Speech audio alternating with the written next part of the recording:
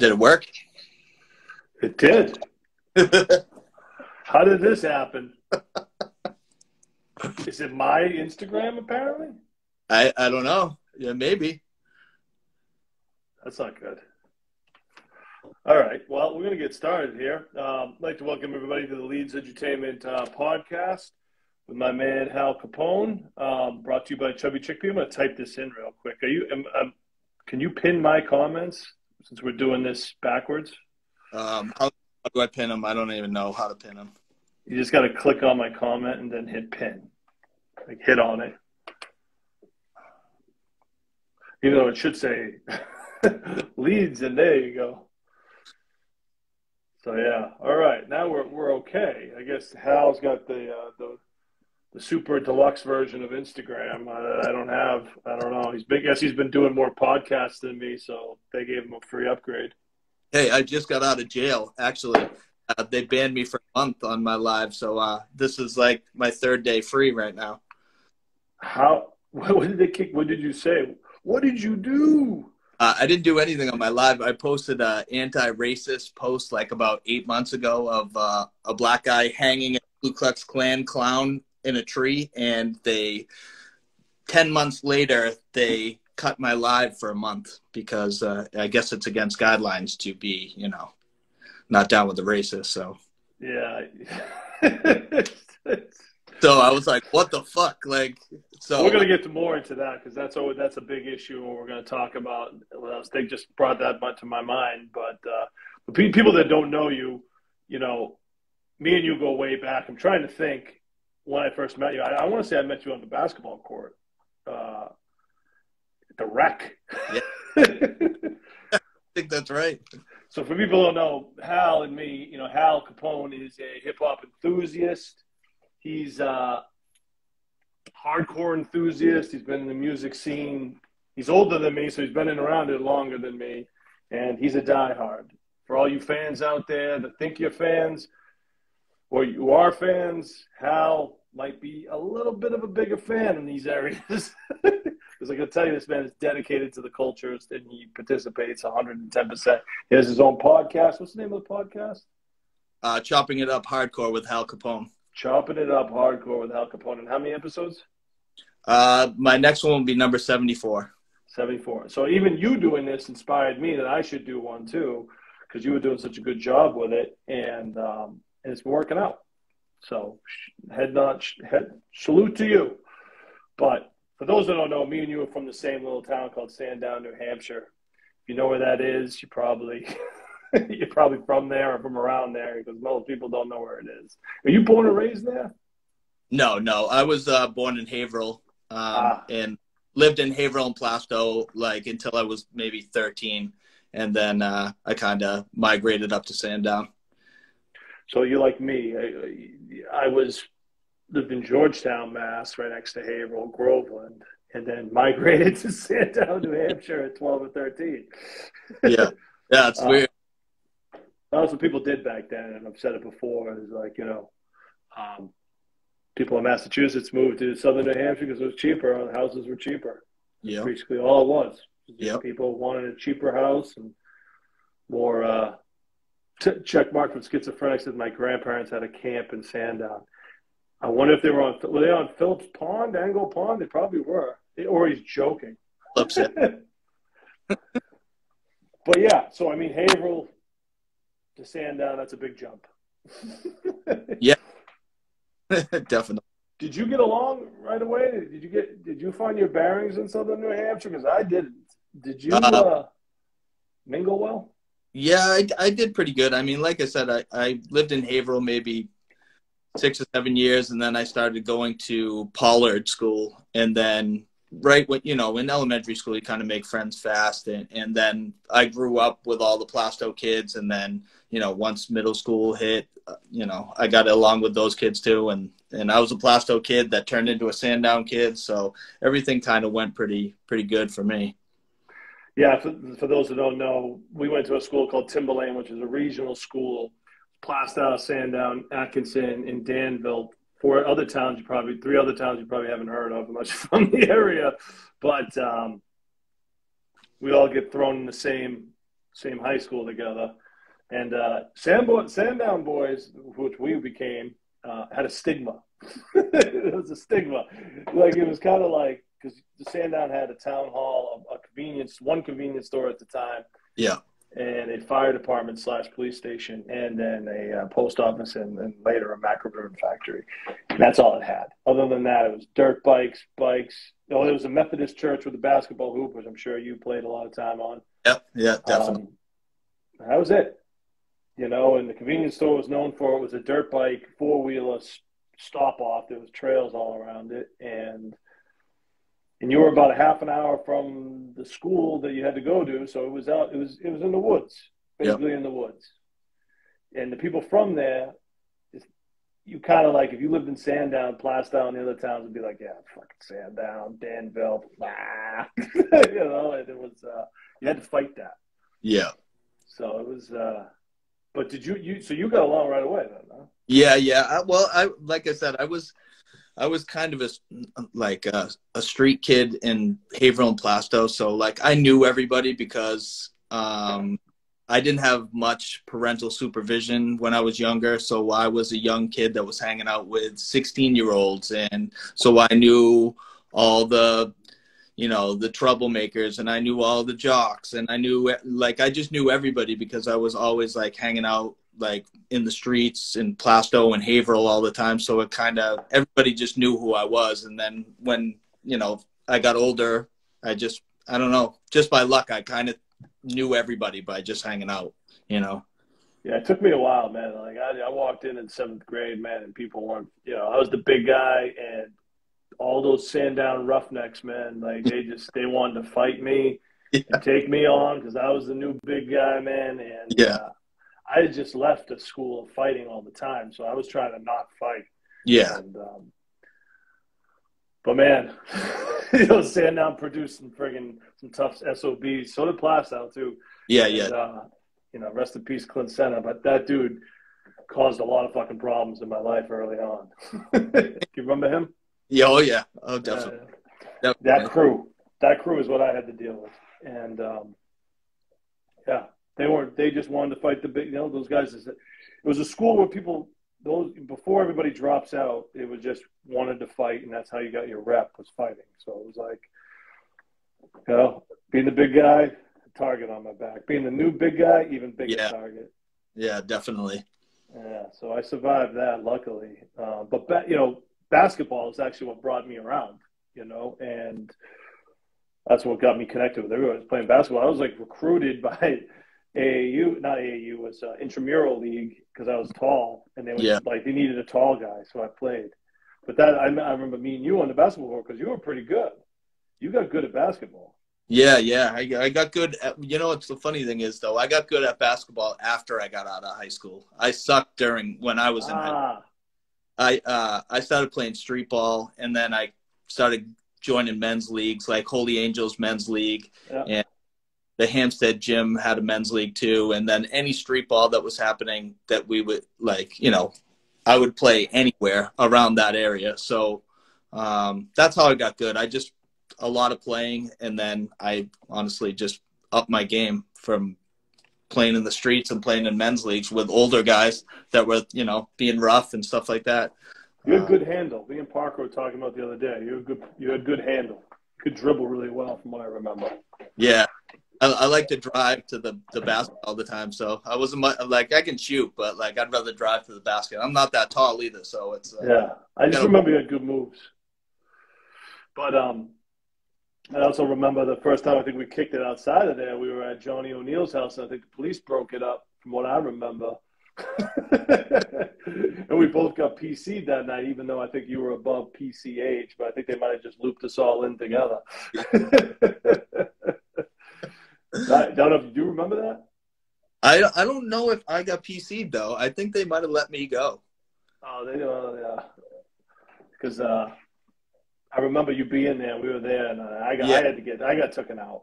Yeah, but you let me actually go, because I don't know if I was like drinking at the time or you know, doing whatever. I think I was. Sure you were drinking. Back then I was always trying to hang around with girls, so it was like I was trying to stay as straight as I could back then, you know. Yeah. Yeah. So when did the music come into play? Um, what? But hip hop or What like came first, hip hop or hardcore? I'm guessing hardcore. yeah, hardcore came first, definitely. I went to a hardcore show when I was 11 years old in 1983. Wow. What show was that? That was SSD, DYS, and the Angry Samoans at the Channel in Boston. One of my Channel. friends was 16 at the time and was like, "Oh, do you want to go to this punk like show or whatever?" And obviously, like I was saying, I didn't have much parental supervision at all, so I was out and about. Didn't really, my mom didn't really care where I was at that time. So I was like, "Sure." And I saw the energy, and I kind of had longer hair back then. Kind of scared, you know what I mean? Because everybody had shorter hair at the time, and I was pretty scared of it, the energy, but like it kind of intrigued me to look into it more. So I waited until '87 to start really going to hardcore shows, and then it was like full bore going to the Channel every Saturday and Sunday when they had Saturday and Sunday matinees, hardcore matinees, and then I started going to the Rat in Kenmore Square. Paradise, all those clubs. Like, And this is in the 80s? yeah, this is like, Hold on, I'm going to turn a light on. I'm listening now. yeah, this was like 87 to like 90. And then, 90, I just kept going. Like I had been to, a ton of shows. That's crazy because, no, when I think of the 80s, I think of rock music, like heavy metal, glam bands, the beginning of hip hop. I don't think of hardcore that much. I mean, I think of punk rock, but I don't think of hardcore. To me, hardcore, I started noticing about in the 90s. But you're saying that you're going to shows in the early 80s. Hardcore was a thing back then? Yeah, definitely. Definitely. Wow. Boston was had it like it must have been strictly underground then. Well, I don't think like I said, the channel packed it in. That was a big club back then. And every hardcore show that I went to back then was packed. Like there wasn't like 50 kids there. There was hundreds of kids there. So it was quite a decent scene even back then. You know what I mean? What were the big hardcore bands in the 80s? Well, after I saw SSD, they kind of like disbanded, which is like one of the biggest Boston hardcore bands that ever was, straight edge band. And then Slapshot was a huge Slapshot was in the 80s? Yeah. Yep. Oh, I didn't know that. I know Slapshot. That's a Yep. legendary hardcore band. I didn't know it was that early. That's crazy. Yeah. Yeah. I mean, I saw Mighty Mighty Boss Tones at the Channel like 6 times when nobody knew who they were. They played there all the time. Wrecking Crew, I don't know if you've ever heard them, but they were. There was, what was that band? Eye for an Eye was a big band back then. It was really like a lot of New York bands came to Boston too. Like Agnostic Front and Sick of It All, and I'm trying to think who I saw. Gorilla Biscuits, Youth of Today, all those bigger bands in the '80s all went to Boston and had huge shows. So. And the lineups were always packed. It wasn't like a few shitty bands and then like 2 headliners. It was like a packed lineup head to toe, Yeah. I mean, for those that don't know the Channel was a legendary Boston club that was doing everything he said and then everything else. It was one of the, just a very legendary, I think it was I want to say it was in South Boston or like right on the line there in the Seaport. Was it there? It was right next to the where the Necco building used to be, the stone Necco building, and then the river, and then across there was like the post office, the huge. So it's near South Station. It's near South Station. Yeah. Right. And that was like, I think it held like 1,000+ people. I'm not sure, but that was the famous club where everybody kind of started. That was the big one. And I think they did some hip hop there in the '80s too. Yep. KRS-One is saying, Checkmark saying KRS-One got robbed at the Channel. Checkmark is full of useful information. Apparently has gone fishing in Sandown and, gone to the Rat and the Channel. The Rat, too. Obviously, the Rat played a big role, obviously, with hardcore shows, I would imagine, too, in Boston, right? Yeah. Huge. The Rat was huge for shows. Oh, as Kane said, Sam Blackchurch. Of course, I forgot. How can I forget about Sam Blackchurch? That's the first local band that I think I heard of that was hardcore was Sam Black Church. And the only reason I knew that was because I'm younger than you, because they would play the weed fest, the unit. What do they call the weed fest in Boston? The Freedom Rally. Freedom Rally. Yeah. Yeah, they were the one. They were like the token Boston hardcore band, Sam Black Church. But that was in the '90s. They were already around in the '80s. Yep, definitely. And Tree would also play that band. I knew the lead singer. The lead singer is quite the character. Dave something. Yeah, I call him Dave Tree. Yeah, Tree and Sam Black Church. That's if you had asked me in the '90s, any hard Boston hardcore bands, I would have said those two. Yeah, definitely. So in this midst of hardcore, when does the hip hop come? When do you get exposed to hip hop, and how and why did you like it being a hardcore fan? It's two different things. Yeah, which is funny though, because I think they're synonymous with each other just because of like the messages that they, underground hip hop is kind of DIY, just like hardcore is. They're talking about like, similar issues of like what's going on in the cities and stuff like that. And like, so a lot of people that always say, oh, I hate hardcore, I don't like hip hop. They're very similar in the messages they're putting out. You know what I mean? So, I feel like that was kind of a reason why it hooked me. And I have a funny story of how it really hooked me. First time, I was experimenting with drugs when I was a teenager. We don't talk about drugs on here. I think maybe I took paper acid for the first time. And this kid had the first Run DMC tape, Run DMC. And we took it at his friend's house, and we listened to that tape maybe 200 times, just nonstop for 10 hours straight, just the same thing over and over and over again. And the first one? The very, and after that, that was like my first, experience with hip hop. Really, I was hooked after that. And I don't think it's the acid that really kind of did it. It was just I didn't have the exposure at the time. I think that was like 1985. Yeah. Run DMC is like, I think first album's 83, actually. Yeah. I might be wrong. Till 85. So then I started diving into like the first Fat Boys albums and like Curtis Blow and Cool Mo D and all that older stuff, UTFO. Anything I could get my hands on, I started buying up. So now, were you like in Sandown and Plastow? I mean, the 80s. Are you still in Haverhill? No, I was in Haverhill till about like 79. So in Sandown and Plastow, are you like one of the few people listening to hip hop at that point? Because I mean, I can't imagine there was a ton. You know what I mean? Yeah, even with hardcore too. I think there was only like maybe 3 kids that listened to hardcore and maybe 5 kids that listened to hip hop back then. Right. Because I mean, it's not an area that's exposed to this type of culture. No, for the most part. Yeah, this is inner city culture. You're in the woods. Yeah, everything was like Aerosmith and like Kiss, Ozzy, and shit like that. So, and it's because you were exposed to it because you were driving to these or getting rides or taking the bus to these shows. I'm imagining. Yeah, not rides from like. The funny thing is, like you said, there wasn't kids that liked this kind of music. Where we were living, so I branch out to other towns. It's funny, Kingston, New Hampshire was a huge town that I became friends with a lot of kids, and that's like where I started getting rides from all the time because I didn't even have my license at the time. And these kids from Kingston would drive me every show, like every time. So shout out Sanborn. Yeah. Sanborn High. So you're driving to Boston. So let's talk about some of these hardcore shows.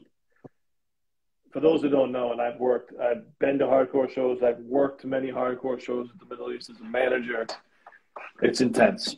Okay. And I'm not talking intense like moshing a little bit. I'm talking about fights, stabbings, razor blades, all types of stuff. Especially back then, it was a lot more dangerous. Let's talk about some of the danger involved and what would happen. Talk to me about some of your experiences. I know you've had some crazy experiences getting jumped and all this other stuff. Tell me some good stories.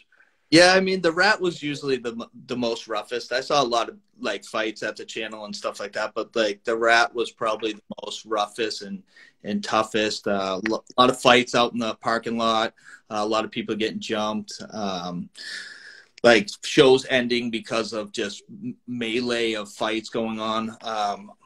I my first like one of my first ones that I saw at the Rat was the Accused played this band from Seattle with this straight edge band called Brotherhood, and there was like a bunch of fights, and like I almost got hit in the head with like a bottle, and there was maybe 6 fights all going around all over the place, and they shut the show down. So I was like, oh, this place is fucking crazy, you know what I mean? So I kept going, and like it was like I kind of stayed out of that shit. Like I was up front and in the pit and stuff like that, but I kind of knew not to fuck around too much. But there was one show that I went to. It was Coming Correct, 454 Big Block. I forget who else had played, and that was at the Rat, and I was in the pit, and I was going back in to the crowd, and somebody kicked me in the small of my back. So like really hard, like a cheap shot. So I did a spin kick and hit the kid in the face. And the next thing I knew, like usually that's just like, the mosh pit. You get hit and then you go back, whatever.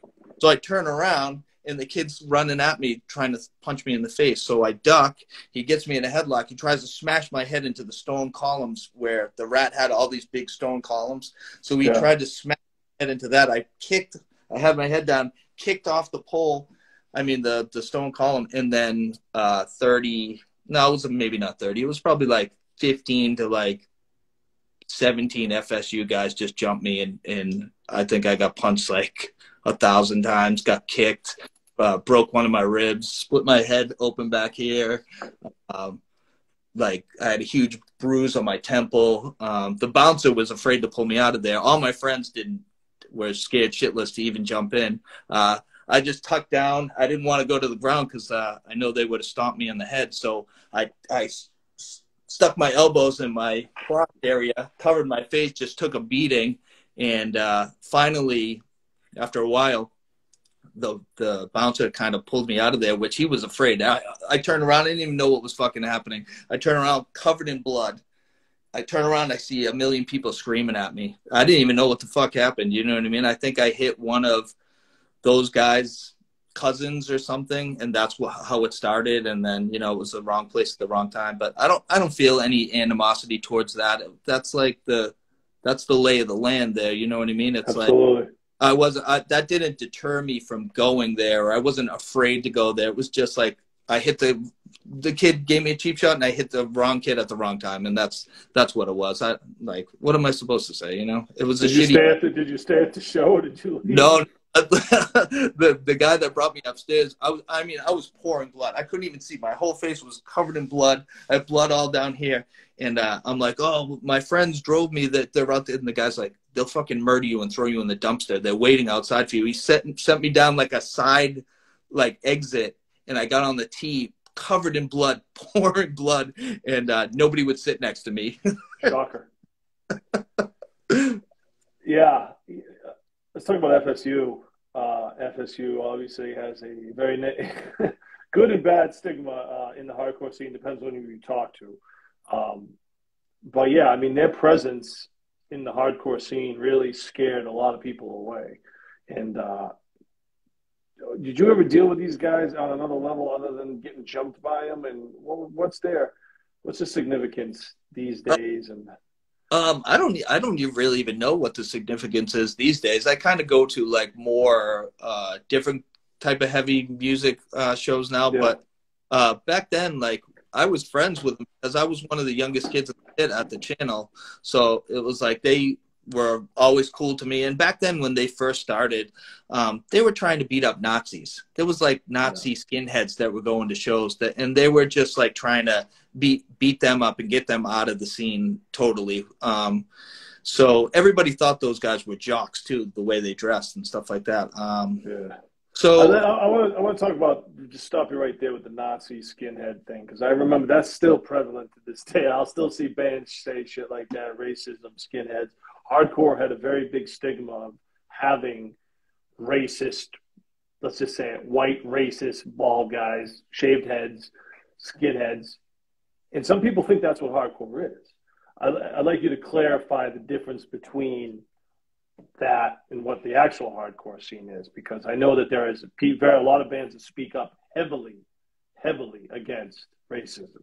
Yeah, yeah, definitely. I think, like I said, I think it's a misconception too of like there's definitely racist there, and it was more prevalent in the early days. There still is, but then there was like skinheads that were like sharp skinheads, which were like skinheads against racial prejudice, which those were the like real hardcore guys that were like trying to put a positive message on things and kind of getting like, shooing the racists out of the scene by violence or whatever. So yeah, I mean, a lot of people that don't know the hardcore scene would say, oh, yeah, like hardcore is a bunch of racist kids, like a bunch of white racist kids. But I mean, I've been in hardcore for, I don't know. I mean, like I said, I was 11. 30 years? Yeah, 35 years, 40 years?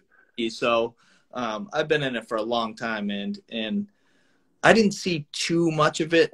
Maybe earlier on in like the early 80s, it was more of what it was, but I didn't really see too much of it, honestly. And I think it just gets a bad rap. Maybe in other cities it's worse, but Boston was pretty, it was bad in the early 80s, but as time went on, I don't think it was as crazy as everybody thinks it was. And I think it was, from what I remember, certain bands brought out these racist, like there were bands that were more prevalent to bring out these racist types. It wasn't all bands. It was just certain bands. When I was in it, you'd be like, you want to stay away from this band because this brings in this element. This band's not so bad. Yeah. Is that kind of how it fell into line? Yeah, kind of. I mean, I think like a lot of bands get, racist. People that liked hardcore would like a band like Judge, which they thought had this like anti-racist message, but in actuality, Judge was like totally against racism, and they had a lot of shit going on in their tour when they went on tour to deal with all these, Yeah, that was with the big guy, the big front man, right? Heavy front man. Yeah. I seen them actually at the Middle East, like probably like 5 years ago, and he was saying like he was calling out all the racists. He's like, fuck the racists. Yeah. Explain to me the appeal for those. There's a lot of hip hop heads on there, and probably like hardcore on the guitars, screaming. Explain to me. I know what the appeal is, but explain the appeal to me in hardcore. Why do you like it? I mean, I think I was attracted to it by the energy of it. Right. Like anybody that listens to it, you might be like, all right, I don't like it, but go to a live show and then tell me you don't. All right, because the energy, I was like an angry teenage kid, and I got a lot of my frustration out. No. I got a lot of my frustration out in the pit, back then. Yep. And it helped me a lot. Instead of like getting in fights outside in school and stuff like that, it's like I could get my energy out. I could hang out with my friends. It was kind of like a brotherhood of friends that like looked out for each other, especially in New Hampshire when New Hampshire was popping with hardcore up in Rochester, New Hampshire, and Manchester. I mean, we're gonna get to that in a second.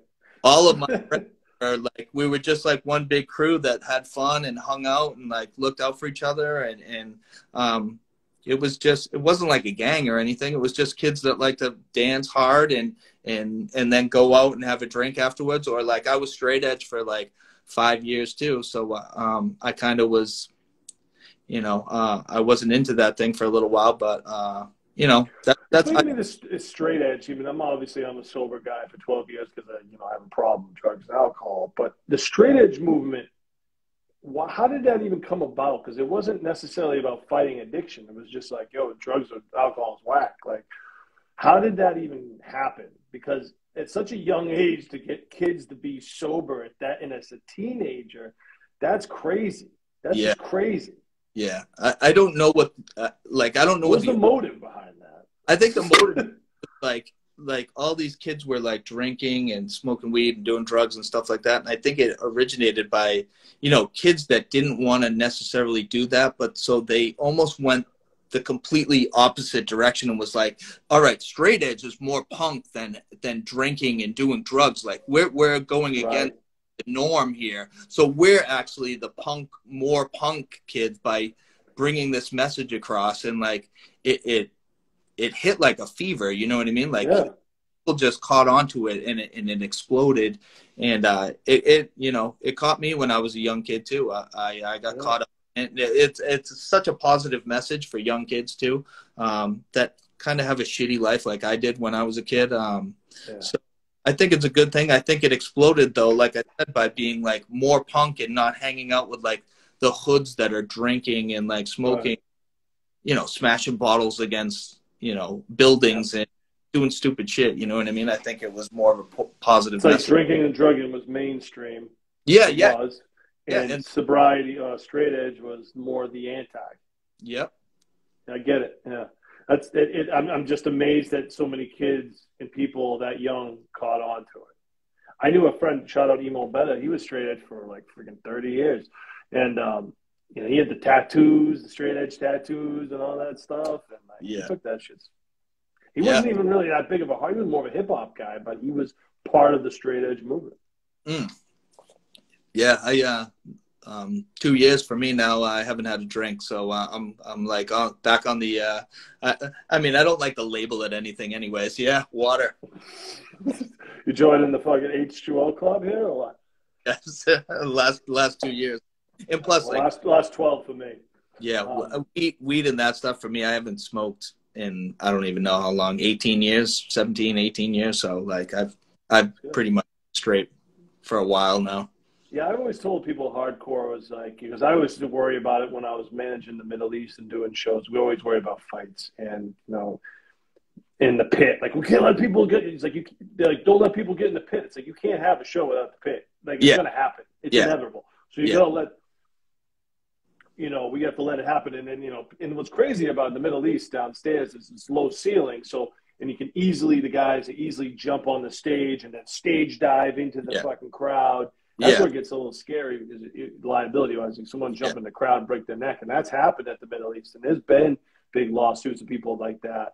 Yeah, but it's so hard; you can't stop it. You cannot stop it because you can't put a barricade in the Middle East downstairs. And the bands love it; they just love doing just jumping on stage for the jumping right out into the crowd. And and if you've never been to a hardcore show, it's about participation of everybody that's there. It's not about the guy. Yeah, the guy's screaming, he's getting his anger out, but he's throwing the mic in the guy in the crowd fronts to hit he's throwing the mic in the guy in the crowd right in the front to him to scream and the other guy to scream and everybody to jump on the stage and get it. It's this whole thing. It's not you don't just look at it from like just the band performing. It's everyone that's there and the energy that's there. And it's, it can be scary at first, but once you understand it, it's actually pretty dope. Yeah. That's another thing I was gonna say. Like, what the allure was for me too is like I could stand right next to the guitar player. I could like hug the singer while he's singing, and like there was no separation between crowd and band. Some bands set up right in the middle of the floor and just play, and that's what attracted. It was more of a family type thing, and I was like, whoa, I can like actually touch these guys and jump off his back and do whatever, you know what I mean? It was a very different thing for me. And at the time I needed something like that. And it helped me a lot, I guess.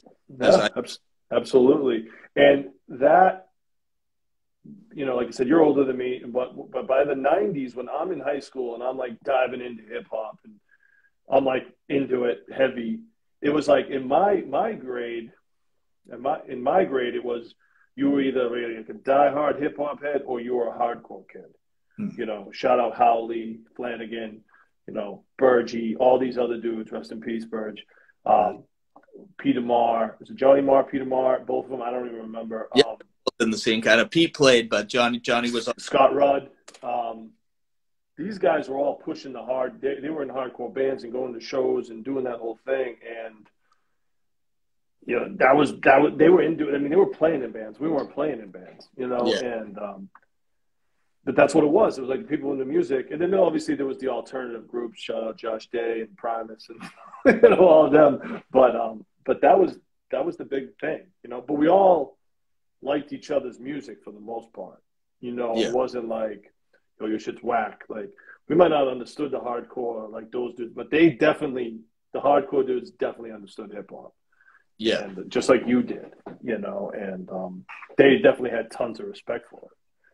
So that was like, and then you guys are all throwing shows at like the Sandown Church and like all these other like local spots, VFWs. I mean, you guys were DI friggin' Y before it was even a term. You know what I mean? And that was always impressive to me. I was like, I wish I had gotten into music earlier, playing or doing something at that age, because you guys are doing it. And let's talk about the spread of it within the DIY community in New Hampshire, because it was big. Yeah, I mean it exploded like I'm trying to think like exactly what years. So that was like maybe mid to late 90s. It was exploding around here actually. I mean the Atkinson Community Center had shows. Yeah. The Town Hall had a bunch of legendary shows. The Ookla the Mock show at Sad Cafe was just complete mayhem. That was like they didn't let any hardcore bands play after that show. It was fucking complete mayhem there. Who was in Ookla the Mock? Adam Dulong? Matt, yep, Adam Dulong. That was Dulong's first band? Yep. Mac. Okay. And all the other kids were from like Kingston. Pete was in that band too. Pete Marr. So Dulong, when I first met Dulong, was like a straight hip hop head. Hip hop. Dressed the whole nines, was hip hop before like, 91, 92. And then all of a sudden he was like hardcore front man. It was like, and then Kanai, his other band, Kanai, right? Pronounce that right? Yeah. Kanai became, when I started booking shows in the Middle East, I would tell people, I went to school with the guy from Kanai, and they'd be, oh, word, like Kanai was they well revered in the community. Yeah, they got big, definitely. Adam's always been a hip hop fan. His brother, always. His older brother, Ron, like he was a huge hip hop head. So those guys definitely love hip hop. He had like the dreads, right? Like dreads, they were on my bus. Shout out my bus. Those guys were on. I don't know if Ron was on there, but Adam was on there, and his younger brother was on there. What was his younger brother's name? Mark. Mark Dulong. Yeah. Tough sons of bitches. Yeah, those tough sons of bitches. But yeah, I mean, I think about that era. Just what arrived from it in the '90s and hardcore and hip hop, and then, it was just a different. It was just a much rougher era. You know what I mean? Like it was just like a rugged and raw era, man. Yeah. 90s were amazing for hip hop, though. That's like where I really got my like love for, like the golden era of hip hop is the 90s by far for me. That hooked me. I still listen to. If you say like what hip hop you listening to, it's like mostly 90s stuff. Still, I branch out and I listen to newer stuff too. But I'm always listening to 90s hip hop because that's just the love of my life right there. And not only listen. Doing shows, you came down with John O'Neill. You guys have come down to a lot of shows, and he moved away, and you kept coming. I mean, you were die-hard show attendee. Like out of all my friends, anyone I grew up with, you passed everybody. The dedication that you had of coming and attending these concerts, and you have a full-time job and a family, and you're married, and you would still be trucking down on a Wednesday night after work to see Sadat X in the Middle East upstairs. You got to get up in the morning, making that 3-hour round trip, getting your footage. And I was like, man, that's fucking dedication. I don't know if I had that living in Sandown. You know what I mean? Like talk to me the motivation on that, because that's crazy. At that time, I was just trying to see everybody that like I never saw before, and you gave me an amazing opportunity to see all these acts that I loved. And I mean, shout out to you, because like I wouldn't have the opportunity that I had if it wasn't for you. And honestly, you got me on the mixtape thing too. When you were doing mixtapes way back in the day, it's like you inspired me to start doing mixtapes, and I told you that. And 50 mixtapes and put movie samples in because you were doing movie samples way back in the day. And you inspired me a lot and pushed me kind of like to do something different with hip hop as well. So hats off to you, because you've been more than like an amazing friend to me, and gave me so many opportunities to see so many awesome acts, stuff like that. So with me going, it was, yeah, sometimes you would have like 2 or 3 dope shows in one week, and I was like, you're killing me. Like, you're killing me. I have to go to work, and I'm trying to go to all these shows. I'm like, you're absolutely killing me. But yeah, I was just trying to get there. Even if I had to go alone, I would go there. I remember. Yeah, Dolo. I remember I went to Buckshot, and I ran in because the traffic was fucking crazy. And you were like, dude, he just went on. You better get in there. And I was like, ran in there by myself and like watched Buckshot. And yeah, not even Black Moon or Duck Down. He drove down for a Buckshot solo headline performance. That's the type of dedication I'm talking about here. You know what I mean? Like, it wasn't like he was only coming down for the big stuff. No, he was coming down for the small stuff. And I'm going to go back to that because your taste in hip hop is super underground. You know, you talk about making your mixtapes, and your mixtapes make mine look like, and I'm a pretty underground dude. You make me look commercial. And, you know, you turned me on to all these different avenues of where to find new hip hop, because you were hitting these blogs, playing all this music from all these underground rappers, shit that wasn't even on streaming. It was just like Bandcamp only blog, you know? Like, yeah. You were a fan. You're like, you know, dedicated, man. Like, talk about that. Because that, as a fellow curator, that's very time consuming, what we're talking about. Right? Yeah, definitely. Extremely. Yeah, it's like you know, a hobby of mine to just, I do it all the time. It's like, basically I go online and I dig in the crates and I try to find something that I haven't heard before. And you know, if something catches my eye, I give it a listen. And then if it's whack, I keep going. And if it's dope, then I try to let people know about it. You know what I mean? And I still do that to this day. Every day I'm online searching for stuff, crates, and trying to find the next gem for hip hop. The underground stuff that's just what I like. I like the dirty beats, like rough lyrics, like you know, it doesn't have to be rough lyrics. It just, they have to flow good and have, you know, good lyrics. And you know, not I'm not a huge like newer trap type of, you know, I'm not either. I'll put, you know, trap artists on my list, but they have to come correct on the mic. You know what I mean? Like some artists can come correct over a trap beat. It's not impossible. Yeah, but most don't. I'll just say that. You know what I mean? Like, most don't. But if you come correct and you say some real shit, nah, I'm gonna fuck with it. Whatever the beat is, as long as the beat is not like terrible. Yeah, yeah. My issue with trap is just that a lot of it sounds the same to me. I bet people that listen to trap would probably say the same about boom bap, maybe, but whatever. Yeah. Who is your favorite What's your? Give me a couple some gem, you know, unknown artists that you like right now in the underground. To see if I even know them.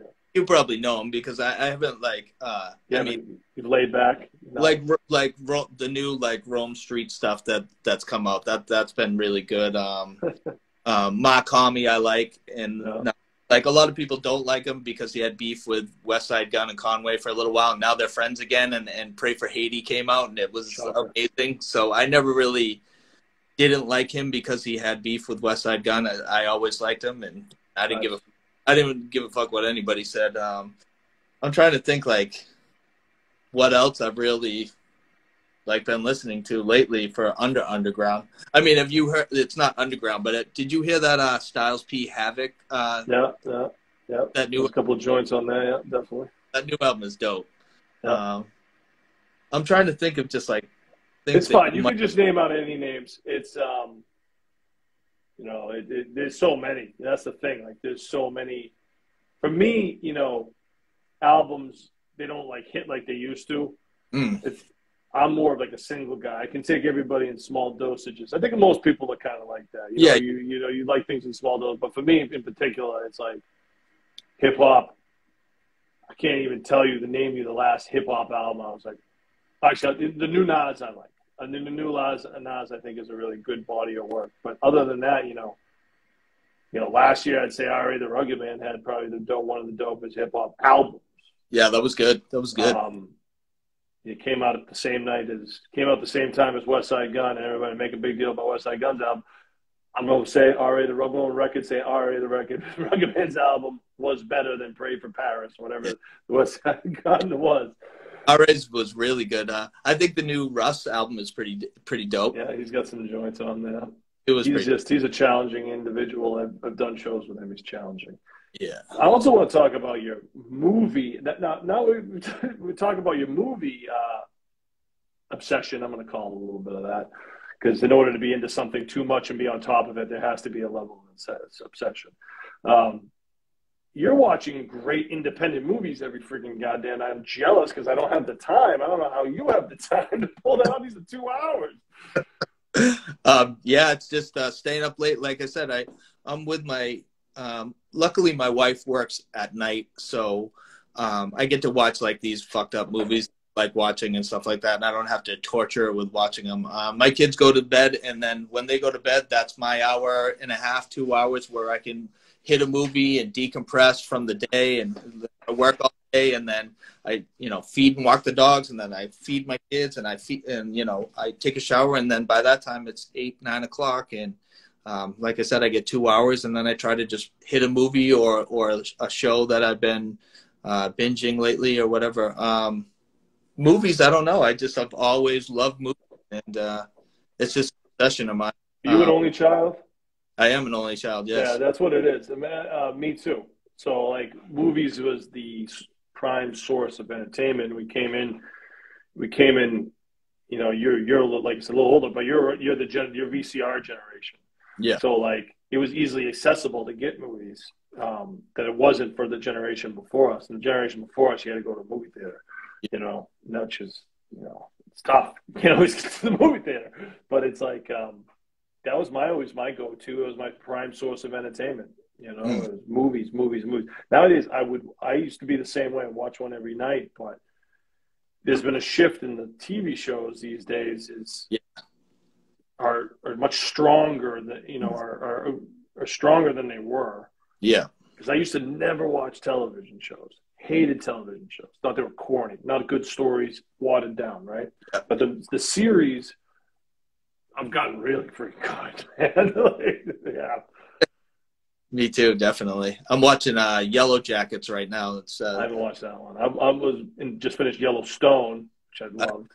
Yeah, I heard that's great. You haven't seen that? I haven't seen it yet. No. I haven't watched that one. Costner is the unsung hero of acting. He's kind of like, he came in really great in the 80s and stuff. He was like a big deal, By like mid 90s, he kind of faded out. Everyone like hated him after Waterworld, but really, he's like steadily great always. And everything. The movie might be bad, he's always good. Yeah, he's good. Yeah, no, I'm a Costner fan, definitely. Yeah, the Yellowstone is like his magnum. Like, yeah, the character is great. What do you see anything lately? Because again, underground independent films. He's not watching mainstream stuff here in an era where it's tough to see a good movie. Because of COVID. That's the thing, like about underground hip hop and movies, like independent movies. I'm always digging. I've seen so many things. Like I'll look at Netflix and Amazon Prime and Hulu, and I'm like, I've seen all these fucking movies. Like, there's nothing that I haven't seen. So I'm always digging for something that's quality. I don't want to watch like some shit movie that has bad, just horrible effects or whatever it is. So I'm always searching for like the good movie that's gonna, grasp me. And the last couple movies I watched the new Venom movie, which was fucking horrible. That sucks because Tom Hardy's great. Oh, Tom Hardy's great, and that movie is like the first one I like, and the second one is a fucking joke. Red Rocket I watched with Simon. I've done a few Simon Rex shows. I thought, Dirt Nasty, right? Dirt Nasty. I've done a few. He's quite the character. Yeah, I thought Red Rocket was good. It's funny. What I think is very important about indie films, and people don't understand it, because I was into indie films early. And like my boys like Parker and all these other guys are like, what are you watching? Shout out Kane. Kane was down. Like, what are you watching? Because I had sophisticated taste as a young person because my mother watched hardcore dramas early. So I would watch these movies with her, like all these crazy movies as young, and really appreciated good story, Whereas Yeah. like mainstream movies, you're going to get a real basic mainstream story. You're not going to get you're going to get a real basic to the masses story. Whereas the Yeah. indie films nowadays have the better, interesting, original stories that you can't necessarily broadcast to a mainstream audience. So that's what you get. You get a little more darkness with that because mainstream movies can't always be that dark. So, it's like you're Yeah. going Yeah. to get a little more dark reality, hardcore drama with something that's more real with an indie film than you would with a mainstream Ghostbusters or something like that, Yeah. Because you see enough mainstream movies, you keep seeing the same story over and over again.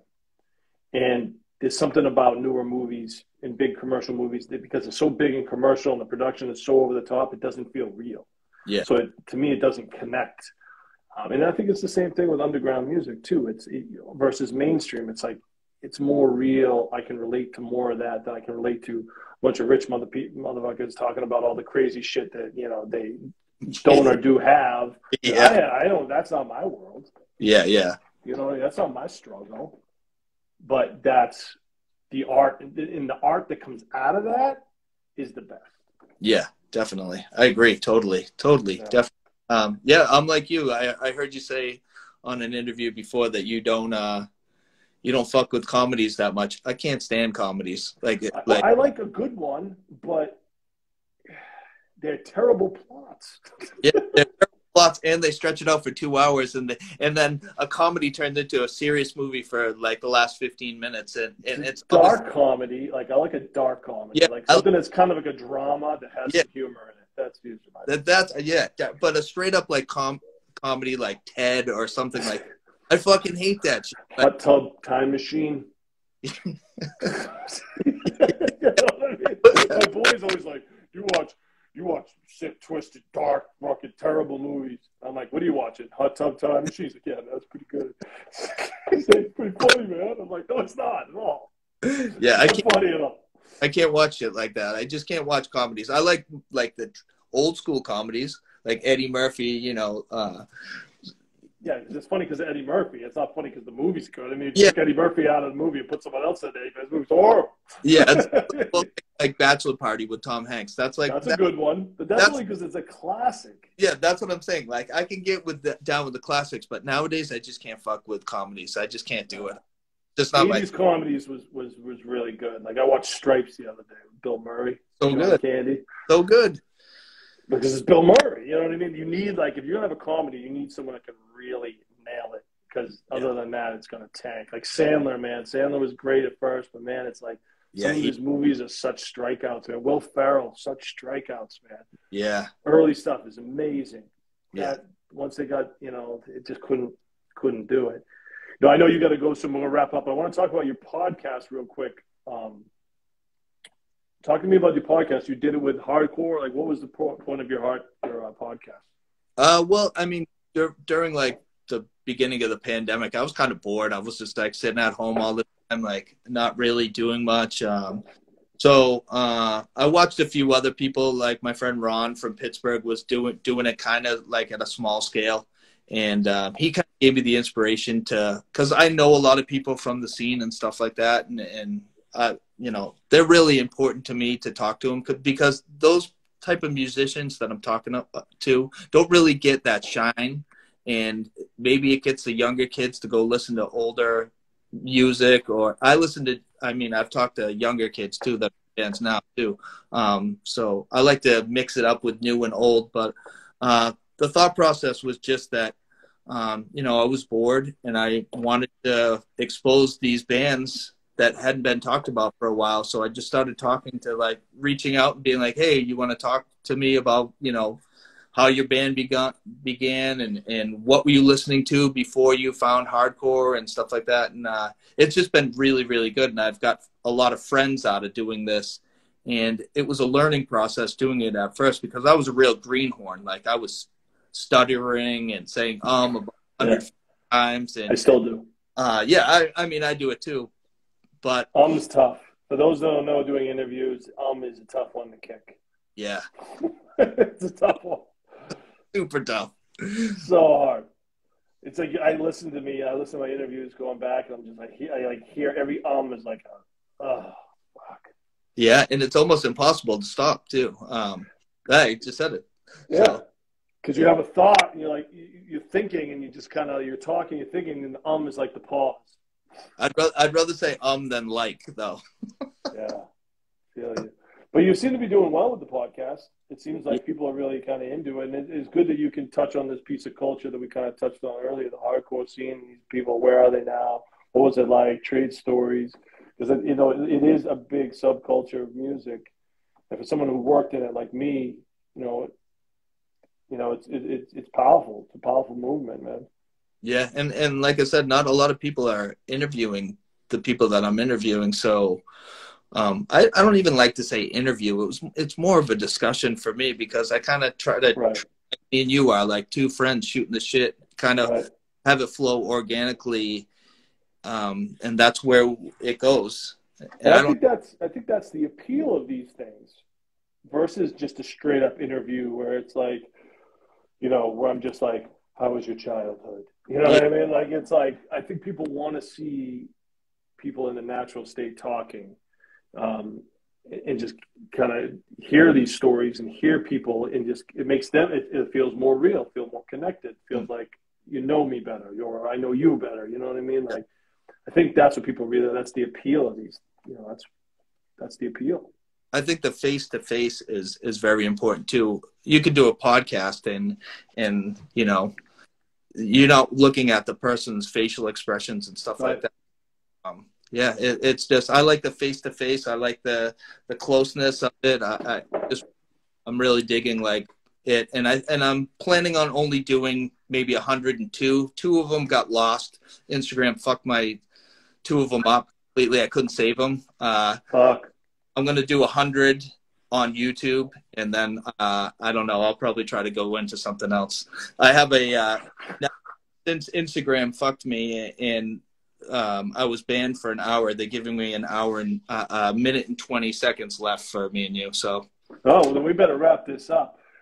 Email me this, please, so I can upload it. I'd like to thank everybody for tuning in to the Leeds Edutainment Podcast, brought to you by Chubby Chicory with hip hop and hardcore enthusiast Hal Capone. Brother, I will talk to you soon. It's been great catching up with you, man, and hope you and your family stay safe.